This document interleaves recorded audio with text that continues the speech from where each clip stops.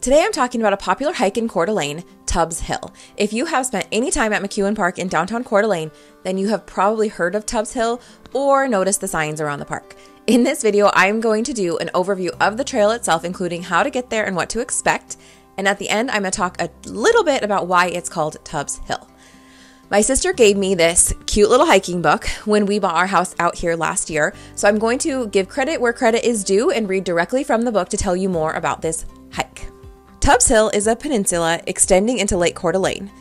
The Tubbs Hill Natural Area offers 160 acres of undeveloped parkland in the heart of Lake City, aka Coeur d'Alene. Despite development attempts by many early land speculators, local citizens and organizations have protected the park over decades. Numerous trails link a variety of viewpoints and beaches. The southern portion of the trail, described here, offers sensational lake views and a sense of isolation.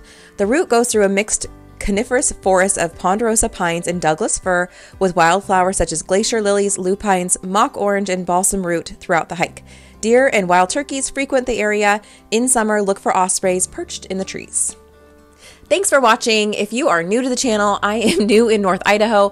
My husband and I packed our bags and moved from Washington State to Coeur d'Alene this past winter, and I'm using this channel as a place to document what it's like living here in North Idaho. On this channel, I do videos on all sorts of things from community events, hikes, more information that are like informational videos on Idaho in general. If you want to see more content, you can pop over to my blog, which is at letsgonorthidaho.com. I have shorter posts on there about things that might not take really a whole YouTube video to share about. Also, if you are ready to start looking at houses, check out my home search website. That is searchhomesnorthidaho.com. I'll put a link to both my blog and the home search website in the description down below. Don't forget to subscribe and turn the bell on for notifications so that you don't miss a video. Tubbs Hill is an unpaved trail of about 2 miles right in the heart of downtown Coeur d'Alene. The trail is in good shape and is pretty even, but would be difficult for a stroller. The elevation gain is 190 feet, so be ready for some uphill. Also, you know those little kitty backpack leashes? You might want something like that if you are bringing any itty bitties out there on the trail. There are some steep drop-offs. I trusted my 6-year-old on the trail, but if I had brought my 4-year-old along, I would have been more nervous about her ability to stay on the trail and not tumble down the hillside occasionally.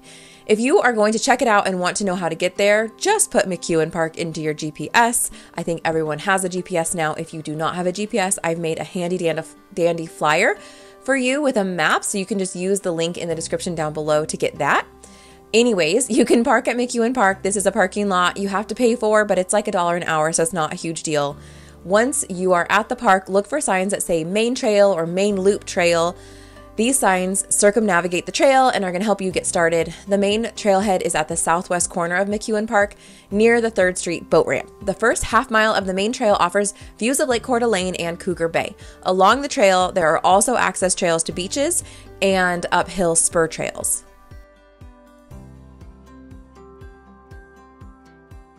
The next half mile, as you are on the south-facing side of Tubbs Hill, offers views of the lake beyond Arrow Point in the distance. Halfway into the hike, you will see views of Sanders Beach and some of the early 1900s waterfront homes.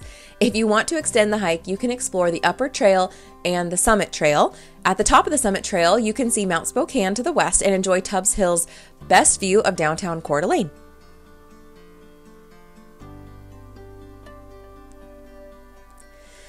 So, why is Tubbs Hill called Tubbs Hill? It was named in the late 19th century after Tony Tubbs, who was granted a homestead in 1884. He owned a hotel at the base of the hill and planned to build homes on the hill. The topography of Tubbs Hill made it not great for building, and the land remained undeveloped. In the 1960s, preservationists successfully made Tubbs Hill part of the city of Coeur d'Alene's park system.